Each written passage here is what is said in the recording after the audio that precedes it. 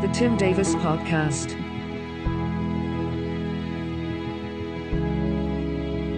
Something was pressed upon me this week about the connection between courage and mercy. That's something we don't generally connect, isn't it? You think of someone that's courageous, you almost think of them as non-merciful sometimes. If you have your devotional handy, open them up, please, and look at the quotes. Notice I called it a devotional. What's William Butler Yeats saying? We should honor those who die on the field of battle, absolutely. But he also says something there. But a man may show as reckless a courage in entering into the abyss of himself. Wow. I thought about that. Entering into the abyss of yourself and the courage that takes. Look at the last quote. This is from Revelation again. Teresa, we are going to unpack what Teresa read. I doubt we're going to get to it this week. That's the changing thing. But the Revelation, at the end, the victor will inherit these things. But look what he calls the people who are not victorious. Have you ever thought of the ungodly as cowards? God does. He says the victor is going to inherit these things, but the cowards, their share is the second death. Interesting. Let's unpack this. I don't know if you have much connection with politicians or if you've ever dealt with a politician.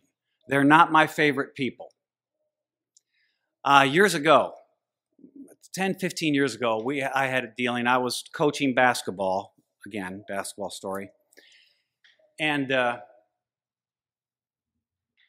there was a particular family that were on the team that I was coaching.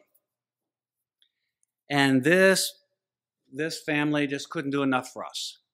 All over us. This just wanted to be friends, wanted to be their boys' best friends with Tom and Tad. Well, the time came and developed when I was no longer their coach because they moved up in the system. Let me tell you something. They dropped us like a hot potato. We weren't important anymore. And Teresa wondered about it. She said, what do you make of that? What's going on? And I said, they're a politician. And I know that to be true because they came from a political family. And I said, they learned this ledger system. You know, that's what politics is a ledger system. If you want to be in the club, in other words, in politics, if you want to get something done in this nation, sadly, what do you have to do? If you want to influence your politician, what do you have to do?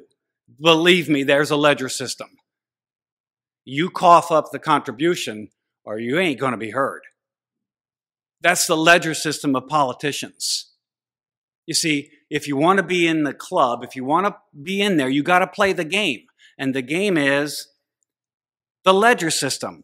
They keep track of what you do for them before they're going to do anything for you. And very much in politicians, it shows who is in and who is out. Now, I hate that system. That is so antithetical to Scripture. Teresa says people do that in marriages. She says they keep a ledger system. That you've done this, now I'm going to do that. You didn't do this, so I'm not going to do that kind of thing. That's politician. But you know what happened? And to me, I read Scripture, and I read some verses in Scripture where Jesus says in the Sermon on the Mount, have you ever struggled with this? The first thing he gives the Beatitudes, and he says, the fifth Beatitude, he says, you're blessed if you're merciful because you're going to receive mercy. Then he says, when he gives his prayer, I know you've struggled with these verses. Then he says, when in the prayer, he gives the petitions of the Lord's Prayer, he says, forgive us in the same way that we forgive others. And then he finally says, judge us with the same measurement and with the same kind of tenacity that we judge others. So what does that sound like to you? Does that sound like a ledger system? It does to me, doesn't it? In other words, what that is saying is, if I want to receive mercy, I should go out and start being merciful to people, and God's going to keep track of that. And if I'm merciful enough, then I'm going to receive mercy, right? And then how about the forgiveness thing? If I want to be forgiven, I should go out and start forgiving people, because God is, again, going to keep track of that ledger system, and he's going to forgive me the same way I forgive others. And if I'm critical of people and judgmental, that then God is going to turn around and be critical and judgmental of me. So the temptation there is to look at that as a political ledger system, that we have to be merciful, we have to be forgiving, and we have to be non-critical in order to receive the same treatment from God. Are you with me? Do you think that way? You've read those verses? Well, here's the question. If it's not a ledger system, then what's Jesus getting at? Why does Jesus put such emphasis, in other words, on people who are merciful? I'm going to think of myself, listen, I've told you what God does to me. And boy, did he do it to me when I was preparing this message. And I wish he would stop doing this, but he does. He puts me through this stuff. He has me experience it in shoe leather. And then I'm better equipped, although it's painful, better equipped to come and tell you about this. So how do you do with mercy and forgiving and criticizing? How do you do with that? Because Jesus puts high premium on those characteristics in people. And you know, here's the thing. Jesus is the one whose approbation I have to have. I need it. Because I'll tell you this, there is one immutable truth in Scripture. Immutable. We must please that one that Paul says God has appointed this man to give the final word on everybody. When he gives the Areopagus address, he says, God has appointed a man to do this thing. So therefore, what do we do to please this man? If someone holds your fate in their hand, you need to know, what do I have to do to get their notice, right? What do I have to do to get into their favor? Well, Jesus says right here, I'm going to look favorably on you if you're merciful, if you're forgiving, and if you're non-critical and non-judgmental. He puts a high premium on those characteristics and qualities in a person. Why? And on the other hand, why does he condemn so vociferously those people who aren't that way? He says to the goats, you're gone, you're cursed, get away from me because you weren't merciful, you weren't forgiving, and you were very critical. So why? What is it about those things that Jesus wants us to have? And in fact, it is our eternal destiny depends on us being merciful, forgiving, and non-critical. And why does he condemn it? I'll tell you why. You know why? It shows something. Now get a hold of this. A merciful, forgiving, non-critical person, I struggle with all of those. There's people in my life I need to forgive. And I haven't. There's people in my life that I've not shown mercy to. And people that I criticize. And I hate that about myself. And yet, I understand that it shows something. The reason Jesus puts a premium on this is because it shows the heart of the matter, I think. It shows who has genuinely repented, because that is immutable. Genuine repentance is the gold standard requirement that God is going to hold us up against on that day. Have you genuinely repented? And a genuinely repentant heart is one who, the heart of the matter, when you see your neighbor, what do you see? What do you see? If you've genuinely repented, you see yourself. You see your neighbor you see yourself. How else could we possibly, when the lawyer stands up and asks Jesus, what do I have to do to inherit eternal life? And Jesus gives an answer. He says, you've got to love your neighbor as yourself. How can I possibly love my neighbor as myself unless when I see my neighbor, I see myself? And it speaks to the heart of the matter. And it is this: how can I possibly? You want to know if you genuinely repented? And I ask myself this question. Holy Spirit does a lot of work in my life. When you ask yourself the hard questions, when you have the courage to enter into the abyss of yourself, how can I possibly be unmerciful and be unforgiving and be critical? And how can you possibly be that way when something has happened to me and something has happened to you? And that is when I see myself as the same or worse than the person that I'm about to unload on. When I see myself the same or worse than, how can I not be merciful and forgiving and non-judgmental? You know, Teresa read that letter, and the thing about that letter that she read, that Jesus wrote to the church, and did you hear that? The church of Laodicea. Jesus is writing to the church, not the world. You know what he has against those people in that church? The attitude that they have about themselves. How do you see yourself in relation to your neighbor? Because maybe you've never done anything. Maybe you've not had any kind of hardship or pain or hurt. And maybe you think you're above the fray. That was the church at Laodicea. He says, this is what I've got against you. You don't see yourself when you see your neighbor. You say, I've got it all. I'm rich. I'm not pitiful. I'm not wretched. I'm not poor. I'm not blind. I'm not naked.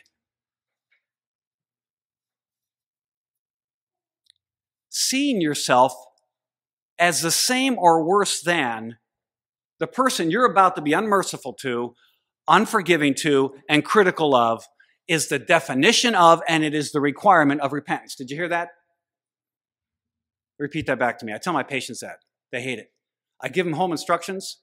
I say, now you take this medication this way, and you use ice this often, and you do this, and then I'm all done. I'll say, now, tell me back what I just said to you. I'm supposed to use heat, and I'm supposed to, they don't get it. They never know. So then okay, I'm going to try it again. I tell them again, then I make them repeat it back. So, repeat that back to me. Seeing yourself, good, Sarah. Happy birthday, Sarah. It's her birthday yesterday. Happy birthday. Listen, this is genuine repentance. The definition of, and the requirement in order for us to be genuinely repentant. You see yourself as worse than, or the same at least, as your neighbor. That's the problem in Laodicea. That takes courage. Listen, stay with me for another 20 minutes. That takes courage. And a courageous heart is a genuinely repentant heart that has been changed.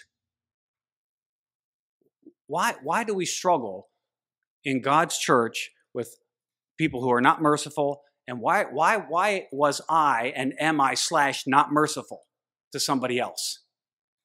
Why are you not merciful? And why are you not forgiving? Because I have not genuinely repented. I do not see myself as the same or worse than. I see myself as better than. I told one of my patients this week, you've heard me say this, we do not, get this, we do not come to God by doing everything right. You got to let go of that right now, because you are a Laodicean if you think that. You come to God by doing everything wrong.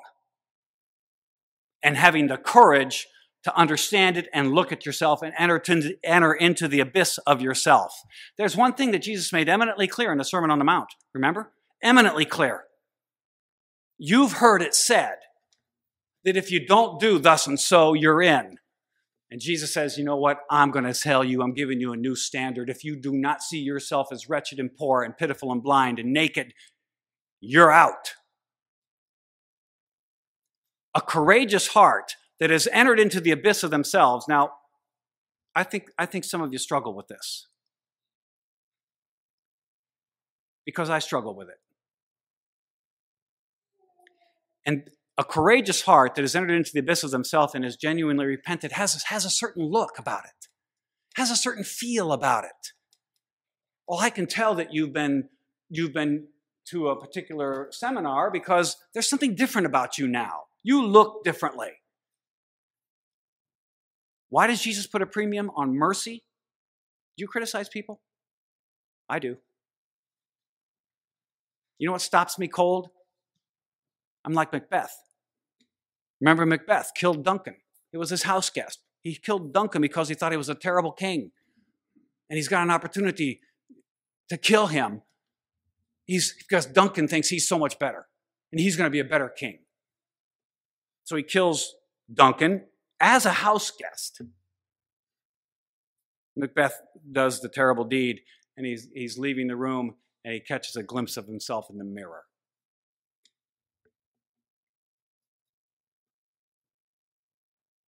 Scripture is that mirror for us, for me. I can't criticize somebody when I think of Tim Davis and my attitudes and my heart and my life. Because a genuinely repentant heart has a certain look about it, and it looks merciful, it looks forgiving, and it looks non-critical and non-judgmental. And remember this little statement. It's not how to get in, okay? It's not a ledger system. Do not leave thinking I'm going to start tomorrow to be merciful and forgiving and non-critical, and if I do that, the political ledger system of God will kick in, and he will therefore be merciful and forgiving and non-critical to me. It's not how to get in, but it sure shows who is in. Do you see that? Do you see the difference? Now, how does this occur in your life? How do you get to that point where you, like Macbeth, look in the mirror and see yourself for what you really are? There's the courage. That's painful, isn't it? To see yourself as you really are? That hurts. Let's look at Paul. How about Paul? And here's where maybe you want to open up your Bibles and go with me a little bit here on a couple of verses. I want to talk about Paul and how he changed. And we're going to go to, where is Paul introduced in Scripture? Right, Acts. We turn to Acts chapter 8. Who wrote Acts? Luke, right. Go to Acts chapter 8. Now, you know why I'm going to use Paul as an example? Because Paul, look where Paul went from. Look at the metamorphosis in Paul's life. Paul went from saying he was perfect in the law. Remember? He said, as far as the law went, I was faultless. And he said, I proceeded in Judaism far beyond any of my contemporaries because I had such zeal for the traditions of my ancestor. Paul saw himself as the man. He had it all, and he went against Christians because he thought they were not keeping the law. They weren't doing as Paul thought they should be doing. You ever do that with somebody? And at the end, that's how Paul starts out. And we're introduced to Paul. What does Paul say about himself at the end when he takes a retrospective view of his career? You remember? What's he say? What a change in a person. He says, among sinners, I am chief. How did Paul get there? How did Paul get to be so merciful, so forgiving, and so non-judgmental that he goes from being perfect before the law to saying, among sinners I am chief. And when he saw his neighbor, he saw himself. Look at chapter 8, actually the end of chapter 7 of Acts, and we're introduced to Paul. What's happening here? What's happening to Stephen? Stephen's being stoned to death. Look at chapter 7, verse 58. Stephen talks about having an apocalyptic moment and seeing the Son of Man standing next to God on his throne. And they become enraged, and they take Stephen and they throw him out of the city. And they're going to stone him to death. And Luke masterfully writes in verse 58 of chapter 7, and the witnesses laid their robes at the feet of a young man named Saul. That's the very first time we're introduced to Paul/Saul. You know why they laid their robes at the feet of him? You know what Paul's job was? You know why they took their robes off when they're stoning people? So they didn't get splattered with their blood. And Paul, this is Paul, stands there and guards their robes so no one runs off with them while they're murdering Stephen. This is Paul. Stephen's starting to die, verse 60 there at chapter 7. Stephen kneels down and cries out with a loud voice, get this, Lord, how would you do with this? How would I do with this if someone's stoning me to death? Would the last words on my lips be, don't charge them with this sin? Merciful, forgiving, and non-judgmental out of Stephen as he's being stoned to death. Why? Because Stephen had undergone a genuine repentance and had a changed heart. And this is what a changed heart looks like. You know how far I am from this? In saying this, he fell asleep. End of the chapter. Gap. Chapter 8. Saul agreed with putting him to death. This is the writer of the greatest epistles in Scripture. What happened to him? That he became so merciful, forgiving, and non-judgmental that he goes from, that's a good thing you just did. He deserved it. Stephen wasn't keeping the Torah. He should have died. Saul agreed with putting him to death. On that same day, a severe persecution broke out against the church in Jerusalem, and all the apostles, everybody's scattered. The Christians are running for their lives. But devout men, he said, they buried Stephen and mourned over him deeply. Look at verse 3. Saul, however, /Paul, was ravaging the church, and he would enter house after house, drag off men and women and put them in prison. This is a violent picture. Dragging them out of their homes, taking them to prison so they can meet the same fate that Stephen just met. Destroying families. This is Paul. This is what he did. This is how he made his living. Got that picture? The antithesis of merciful, forgiving, and non-critical. Would you agree with that?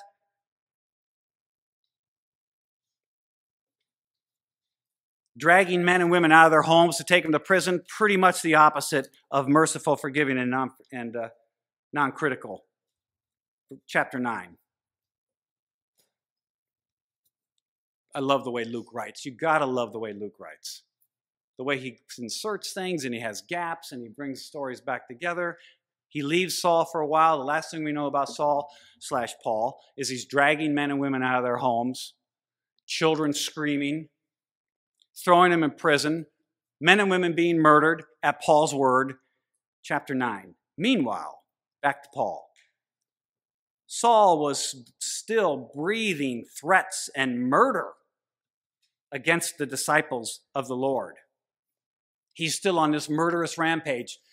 Something's about to happen, though. The other shoe's about to drop in Paul's life. Did the other shoe drop in your life yet?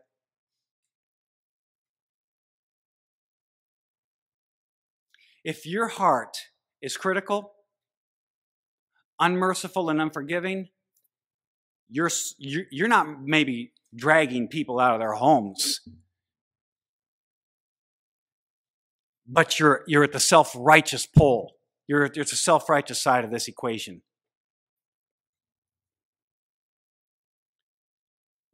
So Paul goes to the high priest. He says, I've used up everybody here in Jerusalem. I've pretty much taken care of all of the Christian families, destroyed them, had some people killed. I've done a good job here. Now I want you to give me some letters of authority. And I know that there are some synagogues up in Damascus. And I know that there are some Christians up there in Damascus that are following this heretic, this resurrection movement. They've glommed onto this man, Jesus of Nazareth. I want you to send me up there with letters that give me the authority to do the same thing up there. Do you see this? He's willing. How far out of your way do you go to criticize somebody? You make it a mission? Or to be unmerciful or unforgiving?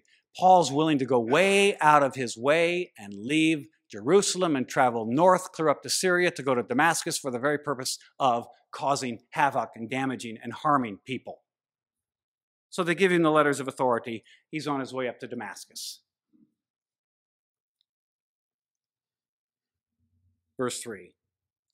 As he's traveling and was nearing Damascus, a light from heaven suddenly flashed around him. You know the story. He falls to the ground. Jesus of Nazareth speaks directly to him. And do you know what struck me here? Jesus says to him, "Why are you persecuting me?" You know what struck me? When I criticize somebody, when I'm unmerciful to somebody and unforgiving, you know who I am unmerciful and unforgiving and critical of? That woke me up. Whatever you do to the least of these, you did it to me, Jesus says. We're doing it to him. We're doing it to him. Why are you doing this, Paul? Who are you, Lord? I'm Jesus of Nazareth. I'm the one you're persecuting and destroying and damaging when you are being unmerciful to these people. You're doing it to me.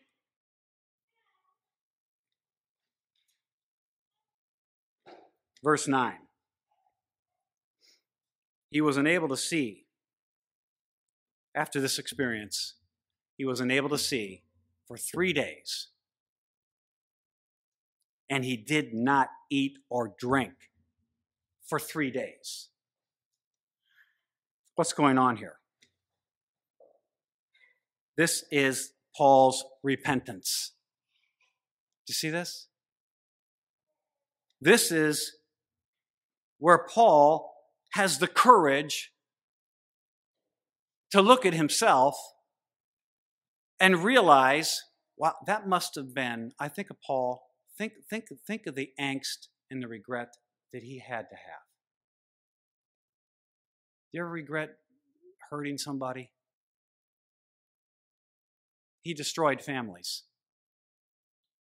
He gets it.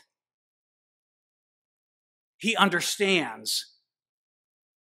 He is worse than the people he was going after. And he can never make it right. You understand that? He has hurt families and destroyed people, men and women, and he can never make it right. Do you know the courage it would take to face that? Instead of the obfuscation and the denial and the running from that I would tend to do, I'd have to hide from that truth. I remember when we were going through that, whatever it was we went through with Timmy. And I would want to hide from the diagnosis. I would want to run from that truth. But I understood it took courage to face that bad news, to face that in ourselves. If you have an unmerciful, unforgiving, and critical heart, You are a coward. That's what Jesus says. Because a courageous heart looks inward at their own foibles and understands, I am worse than the person I'm attacking. How can I possibly continue down that road? And Paul sits for 3 days contemplating. Believe me, he's wrestling with what he had done. And he doesn't even eat or drink because his regret and remorse and recrimination is so great. I contrasted that with Adam. Adam. Talk about courage. Here's Paul showing courage. Here's Adam showing cowardice. I often wonder when I read Genesis, do you ever wonder what would have happened if Adam would have repented right away? What if Adam had repented? But he doesn't, does he? Adam takes the opposite approach. When God walks through the garden and Adam hides, he says, and God says, what are you doing? And Adam says, well, I was afraid because I was naked, and so I hid. Versus Paul not being afraid, being courageous and facing it. Adam never repents in that story. What's the next thing Adam does after he hides? He blames his wife. He never repents because he's a coward. Oh, I know it's hard to look at yourself. I know it.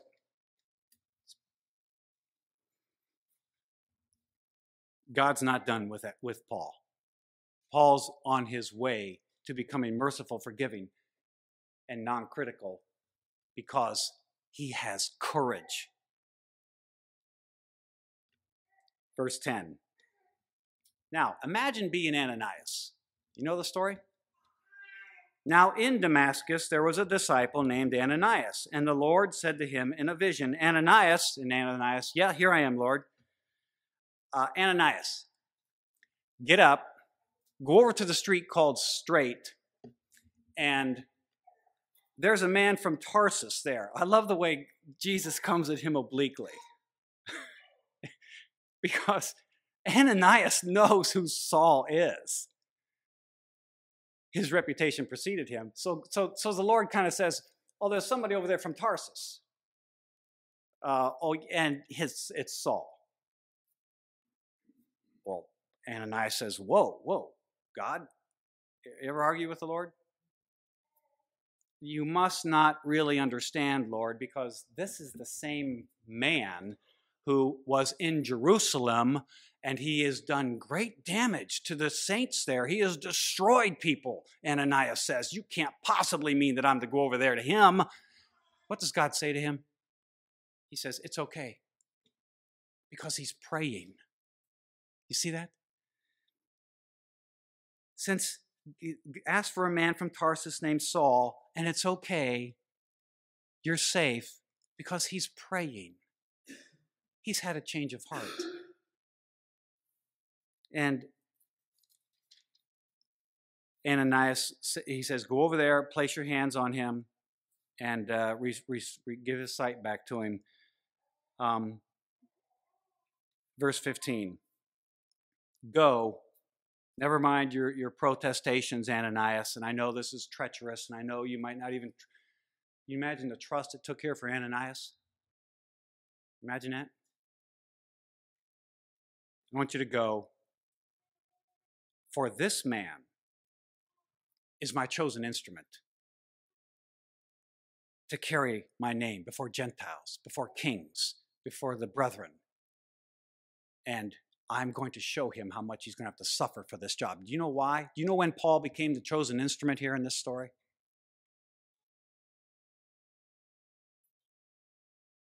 It was Paul's reaction to the bright light that was his choosing. I want you to understand this. You've got a choice too, and I've got a choice. There's a bright light that shines into our lives. Remember David? Nathan comes to him and says, you're the man. A bright light comes into our lives when we have the courage to enter into the abyss of ourselves. When we have the courage to look at ourselves and know that we are worse and no better than anybody else. It was because Paul had the courage to spend those 3 days in deep regret and repentance and looking inside of himself and his own heart that Jesus says, "You're the man." I often wondered if Paul had done the Adam thing. The bright light, Adam had the bright light. He knew he was naked. He had to fear, and he reacted cowardly, and he hid. I often wonder if Paul takes that tact here, we're never hearing about Paul again. He's not the chosen instrument.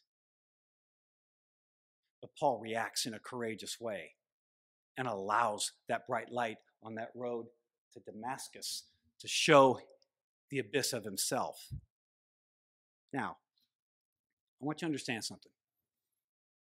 God does not want, don't get this wrong, God doesn't want you to sit around in incriminating or recriminating yourself. Okay? He doesn't want, yes, he shines a bright light into our lives, not for the purpose so that we spend the rest of our days in those 3-day period of Paul sulking and being depressed and being ineffective and being blind and doing nothing. I want you to watch what happens to Paul. Verse 17. Ananias enters the house, places his hands on Paul, and he says, "It was Jesus who appeared to you. It was Jesus who sent me over here. You, Paul, your life is about to take a 180-degree turn. You are now the instrument." And he places his hands on Paul, and verse 18, at once something like scales fell from his eyes, and he regained his sight. Now, what are we to do with this? What am I to do when I enter into the abyss of myself and I have the courage to see myself as God sees me? Jesus says in that letter to Laodicea, in the very first verse, very first sentence, he says, here's what stopped me short. Jesus says, "I know your works." You ever think about that? Jesus knows your works.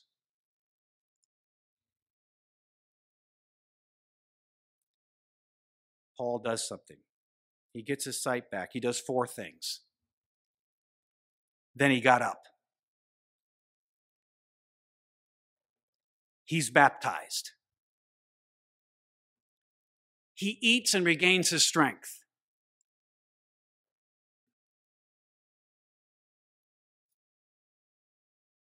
Verse 20, immediately he begins proclaiming. You see, we're not to stay in a state of guilt-ridden regret and remorse. That does nobody any good. I know people like that. You do too. They never get out of that 3-day period of not eating and drinking. They enter into the abyss of themselves. They never come out. They stay on a perpetual pity party for themselves and perpetual regret over what they've done. Let me tell you something. That is a slap in the face of the redemptive power of the Holy Spirit. How do you look at Christians that have stumbled? What do we do in our churches to people that have stumbled? Oh, you can't serve. You can't be on council. You can't be a deacon. You can, heaven forbid, be a pastor because you've done thus and so. What an insult to the redemptive power of the Holy Spirit in a man's life. Don't laud those who have never done anything wrong, because that is idolatry to self-righteousness. Be careful. That's humanism to the nth degree.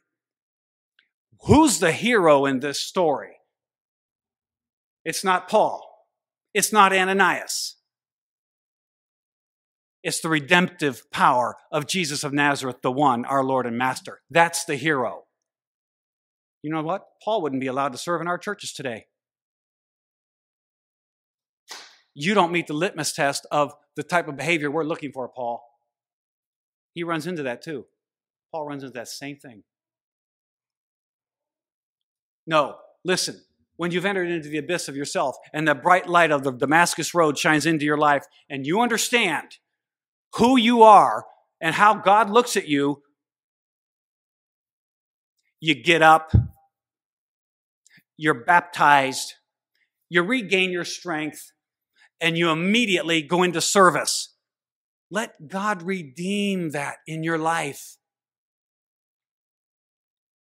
Let Him use it.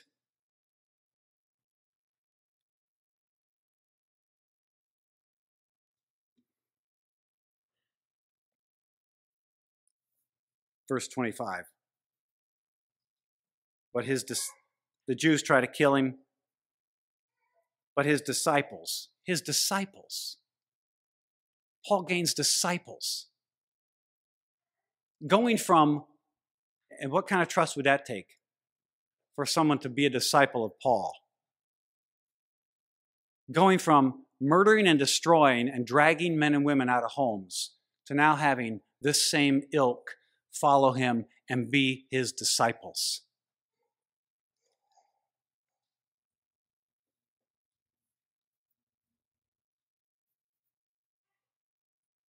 A courageous heart is a forgiving, merciful, non-critical heart.